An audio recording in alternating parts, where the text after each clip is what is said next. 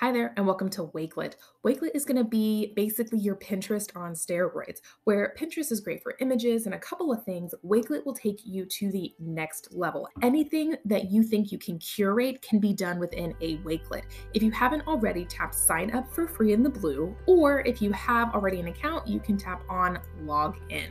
I highly recommend that you continue with Google, your RISD Google account. Once you log in, you're going to have collections. Collections are all the different ways that you can organize and curate different kinds of things. You'll kind of see yours might be blank, and that's okay. Notice here I did something for Grow recently where I can organize everything together.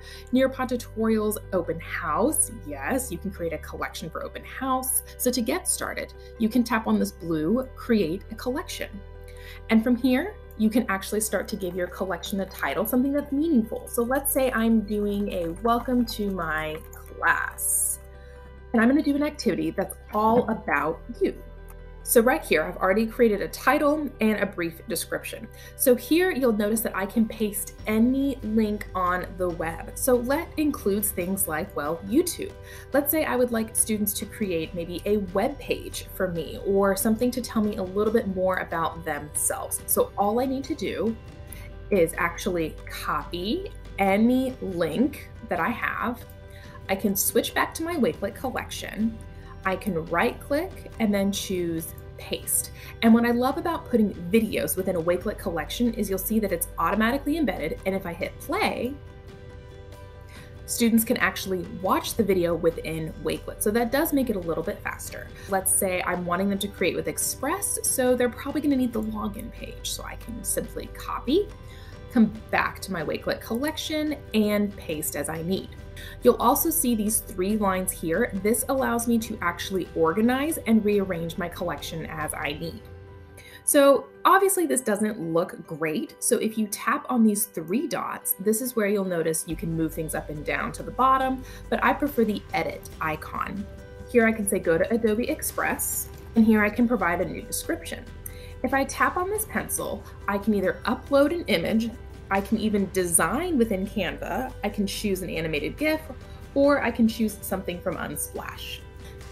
So here you can see I've uploaded my own image of Adobe Express so they know what that looks like.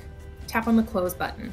From here, you can have a bunch of different other options. This allows you to create any text. So maybe I want to add extra directions. Here, you can also highlight any text and you can give it a different header. Header 1 will obviously make that a little bit larger. You can also select any text and add a link to it. You can also upload different images from here. So add your own image. You can, again, design with Canva. So I'm going to upload another image from my computer just so students can see an example of what I'm looking for this project. So let's say about me Express, this is what I would like students to create. So I can go ahead and drop that in. And you'll see the image is automatically embedded. So this is something I would want my students to create. Again, tap on those 3 dots if you want to move things around. If I tap on the design option, here I can choose a header or cover image. Again, I can upload my own, design within Canva, choose an animated, or choose from Unsplash. I can choose whether it takes up the full or even just the half. Here, I'm going to add just a animated GIF that students will see. Again, you can choose whether it takes up full or half.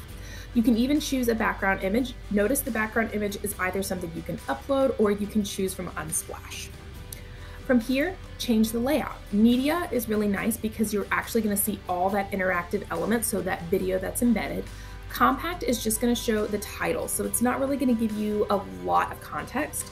Grid view, you'll see things going side by side. Mood board is very, very similar to Pinterest, so it's great when you're just brainstorming different things. And then columns, even better for brainstorming. But for this option, I'm going to keep media because I would like them to view everything within the collection and not have to go somewhere else. From here, if you tap on your settings, you can allow this collection to be copied. This is great for a template if you'd like to help students get started. And then the share button. From here, you can allow, so anyone with this link can now see the collection. You can keep it public to your profile or private. Here you can choose to copy it, create a QR code to be scannable, embed within your LMS, or if this is something that you're embedding on a website, post to Google Classroom or Microsoft Teams.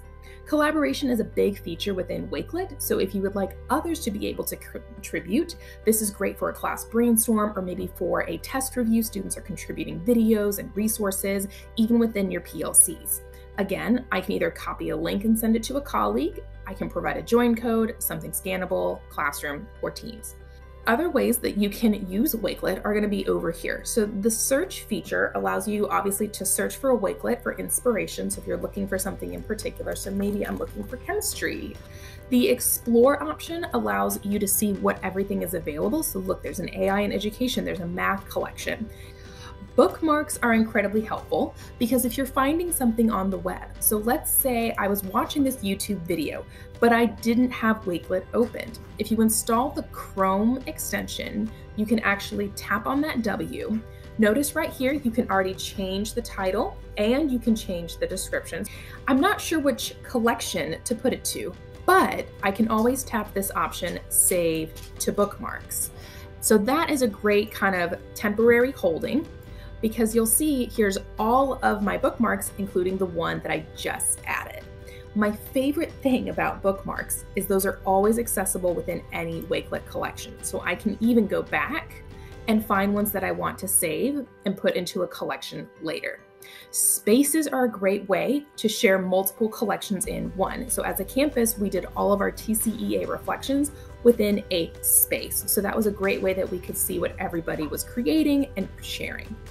From here, if you tap your profile, you'll have a couple different options. Classrooms is a great way. If I switch over, you'll now see that instead of spaces, it says classrooms. You can actually create a classroom within Wakelet. It will sync with Google Classroom, Microsoft, or Clever. Here, you can also choose dark mode or light mode, depending whatever you would like. Your public profile is a great place to kind of connect with others. You can follow anybody else within Wakelet. And here you can actually organize all of your collections in a meaningful way by simply tapping Add a New Section. So you can see all of these I've already organized. Hope you enjoyed Wakelet. Can't wait to see what else you start creating.